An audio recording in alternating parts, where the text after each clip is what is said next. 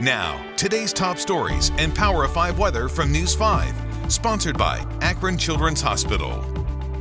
Now here's a look at today's top stories. More than 34,000 people filed jobless claims in Ohio last week, bringing our state total for the past 11 weeks to nearly 1.3 million. The Ohio Department of Job and Family Services says it's still working to add staff and beef up its technology to better process all these claims. Right now, it says nearly 94% of the state's unemployment applications have been processed.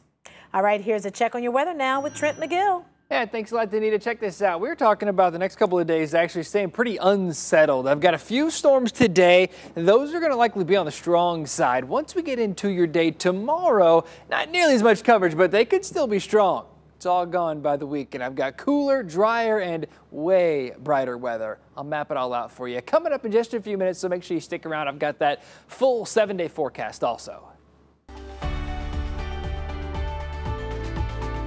Sponsored by Akron Children's Hospital.